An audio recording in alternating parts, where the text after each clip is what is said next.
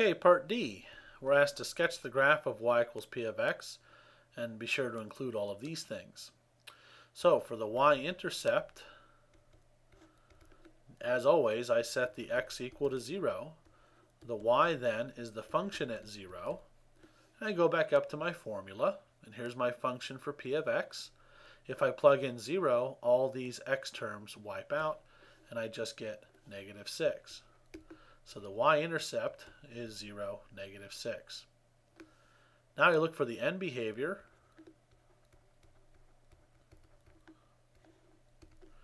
Remember, the end behavior matches the leading term. So in this case, the end behavior is going to resemble the end behavior of y equals 3x to the 5th. Because we have an odd degree, it looks like an S shape. So it's either going to look like this or look like this. Since I have a positive leading coefficient, it's going to look like that. So that means on our graph,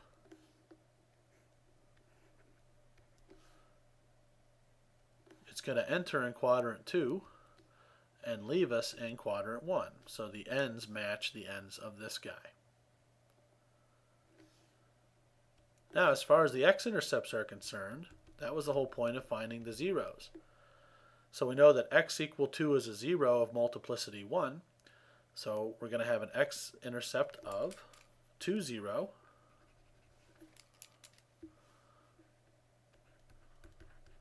And since the multiplicity was 1, it's going to cross here. The other 0 was at -1, so we have an x-intercept of -1, 0. And since the multiplicity there was 2, it's even, it's going to touch. So now I'm going to put all this information together and hopefully make a nice, pleasing graph.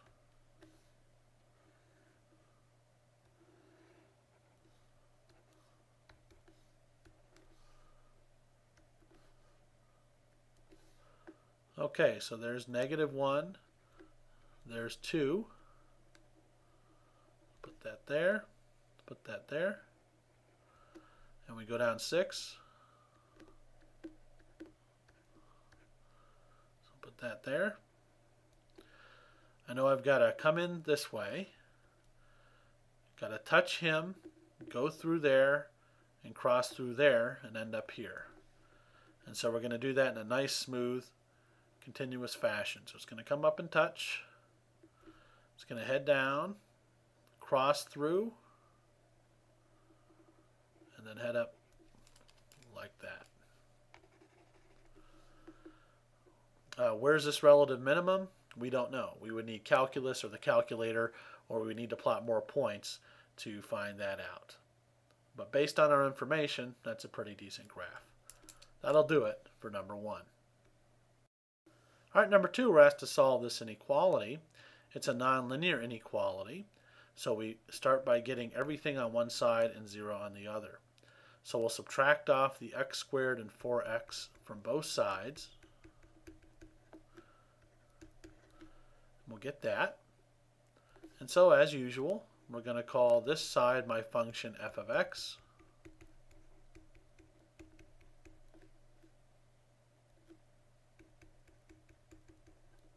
And we want to make a sign diagram.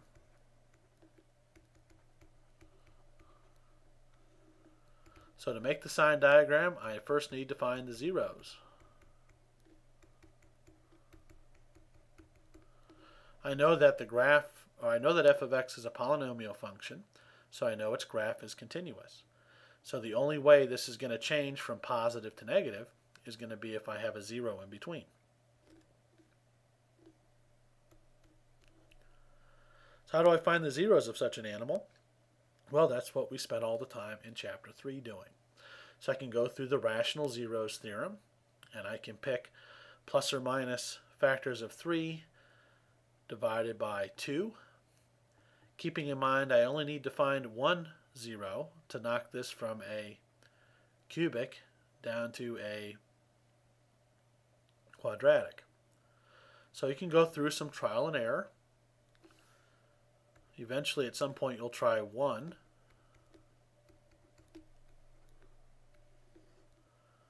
So bring down the 2, multiply, add, multiply, add, multiply. You got yourself a winner.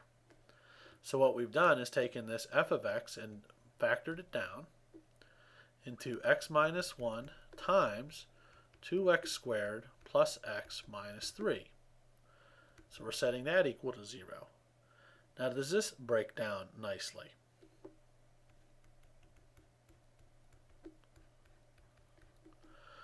Well, we can try. We can put a plus 3 here and a minus 1 there. So that gives me 3x minus 2x. So that works as well. So my f of x then equal to 0 is equivalent to x minus 1 squared times 2x plus 3 equals 0. And out of this I get x equals 1 and x equals negative 3/2. So it's time to put these on the number line. Negative 3/2, 1.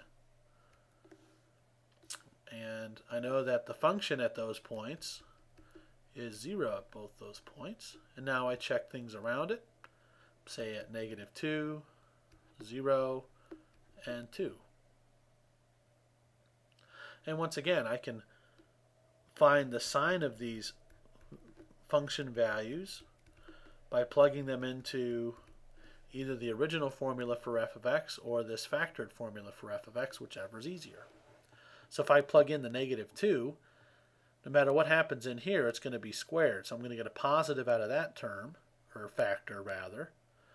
And I plug negative 2 in here, I'm going to get a negative out of that factor. So a positive times a negative is a negative. When I plug in 0, I can conveniently plug 0 in here, and that's going to give me a positive. I can plug in 2. I can plug it into this one. This is going to give me a positive factor again. That's also a positive factor. And so that's going to give me a plus out of there as well. And now another way we could get the sign diagram is to just graph this quickly. We know the end behavior. We know those zeros and the multiplicities, so we could put together a graph pretty quick that way too. It doesn't matter how you do it. At the end of the day, what am I looking for with this function? I'm looking for where this function is greater than or equal to 0. That means I'm looking for where it's 0 or where it's positive. So where it's positive is between negative 3/2 and 1 and from 1 to infinity. And where it's 0 is at negative 3/2 and at 1. So I get from my final answer negative 3/2 off to infinity. Now something you can do in the privacy of your own home is on your graphing calculator, make a graph of this function and this function. And you'll see that this function is above this function on the intervals negative 3/2 to 1 and from 1 to infinity. And these two functions intersect at x equals negative 3/2 and x equals 1. So that's how you can verify this graphically on your calculator. That'll do it for Checkpoint Quiz 3.3.